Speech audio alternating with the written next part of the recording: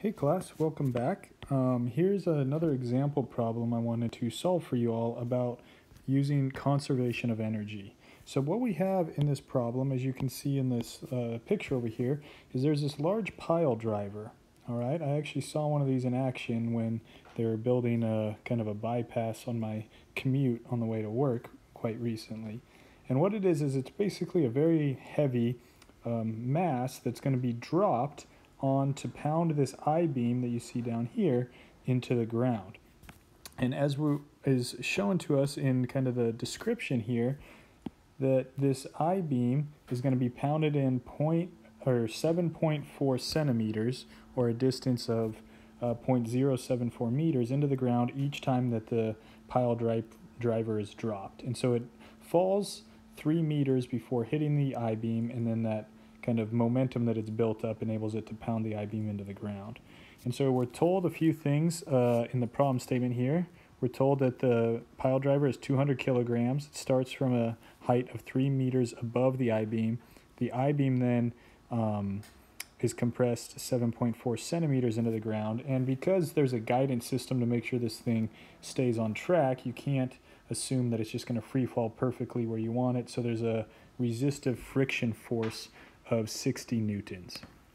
All right, so what we could do for this problem to get started is we can really think about starting with a free body diagram, maybe looking at point 1 to point 2, and then also looking at point 2 to point 3, because there's sort of two different parts in the process. So initially what we have is we have that force of friction, and mg would be our only two forces acting on our object. And then when it's in contact with the I-beam, we still have mg, we still have that force of kinetic friction, and then we're also going to have a normal force in the upward direction. And just for consistency's sake, I'm going to rewrite this so it looks the same. Cool, so those are kind of the forces that we have going on here. And we're asked to figure out two things. We're asked to figure out, first of all, in part A, we're asked to figure out what is the speed of the pile driver at point 2, so right before it impacts the beam.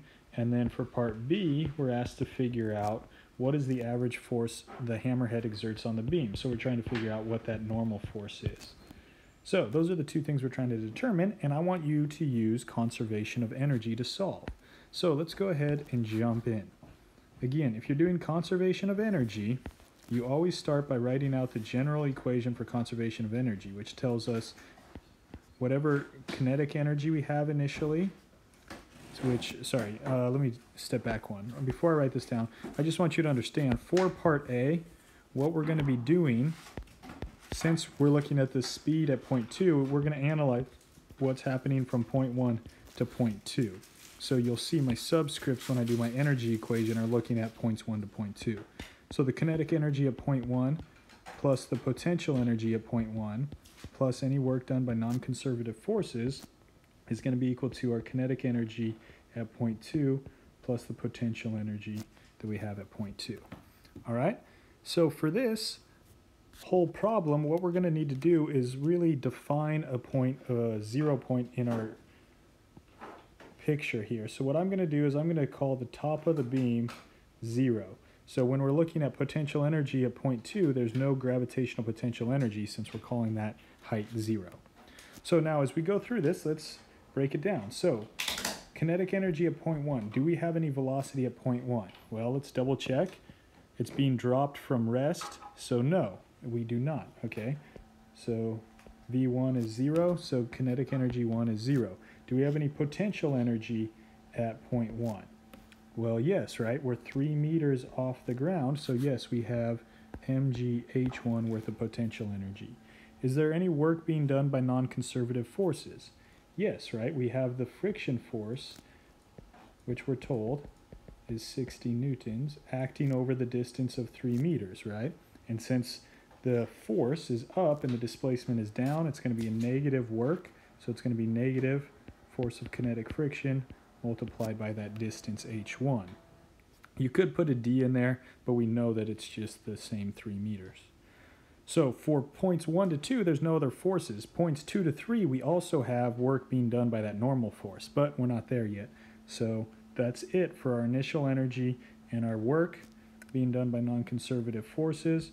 And so therefore that's going to be then equal to, let's fix that, my screen was detecting my hand. That's going to be equal to our final kinetic energy, V2, which we don't know, that's what we're trying to find. So that's 1/2 mv2 squared. Plus, do we have any potential energy? We already said that H2 is 0, and there's no springs or anything else, so this is also 0. Nice, so this is actually quite simple, right? All we want to do is we want to solve for V2. So V2 then is just going to be equal to the square root of 2 times mgh1 minus the force of friction times h1, all divided by m. So if you plug in your numbers for everything that we have, so 2 times, I'm going to pull out my 3 meters because h1 is in both terms, times the mass, which is 200 kilograms, multiplied by 9.8 meters per second squared, minus the 60 Newton force of friction, and we divide all of that by 200 kilograms. After taking the square root, if you do the math, what you should find is that V2 is equal to 7.55 meters per second. Boom, box worthy.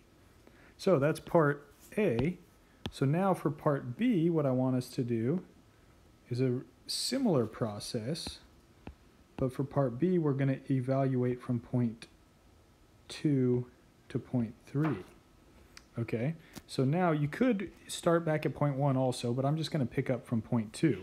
So at point 2 to point 3, let's write out our equation. So kinetic energy at point 2 plus potential energy at point 2 plus work done by non-conservative forces is equal to kinetic energy at point 3 plus potential energy at point 3. So do we have any kinetic energy at point 2? Yes, we know V2 already, so we have 1/2 mv2 squared. Do we have potential energy? Now, since we called point 2 0, I'm going to show you kind of a tricky part about this problem, but since we called that 0, no, this is 0. You could redefine your 0 point for evaluating the second half. I'm not going to, just to show you what it looks like to have negative gravitational potential energy, as you'll see. Now, do we have work done by non-conservative forces? Yes, right? We're going to have a negative work done by friction, Fk, times the distance that it moves, which we're going to call h3. So let's call h3 0.074 meters, and it's downward, right? So it's the force times 0.074 meters. I guess I could have just wrote h3 in there, but that's okay. And then we also have work done by the normal force, which is also in the upward direction, so minus the normal force times that same distance, 0.074 meters. And now that equals our final energy. Now it's coming to rest, so our kinetic energy, because V3 is 0, our final kinetic energy will be 0. And all we're left with is potential energy. And now since the distance that it's down is actually negative, you're going to have a negative potential energy of mg times that 0.07, running out of room, 74 meters. Okay? So now, in this equation, the only thing we do not know is the normal force, right? So you can go ahead and solve. The algebra might get a little hairy, but we're going to go ahead and do it. I'm going to make us a little more room here. Maybe I'll divide it through by my h value, so I just get h3 on the bottom of this guy. That'll make it a little simpler. And so if I do that and pop the normal off to the other side, what I'm going to be left with is that the normal force then is equal to the mg gets moved over here as the normal force gets moved, so it becomes positive.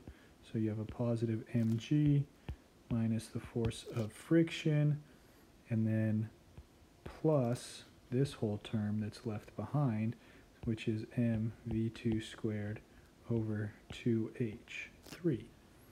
So, making a little more room, if we do the calculation, the normal force should be 200 kilograms times 9.8 meters per second squared minus the 60 Newton force, and then plus our mass, which is 200 kilograms, multiplied by our velocity, which we just found to be 7.55 meters per second, and that's squared all over 2 times our height of 0.074 meters. You plug and chug, and you should get the answer of normal force equals approximately 79,000 newtons. Boxworthy for sure. So hopefully that makes sense. Hopefully you're able to get these same answers that I got. And yeah, let me know if you have any questions. But yeah, that's a fun and tricky example problem there. Have a great day.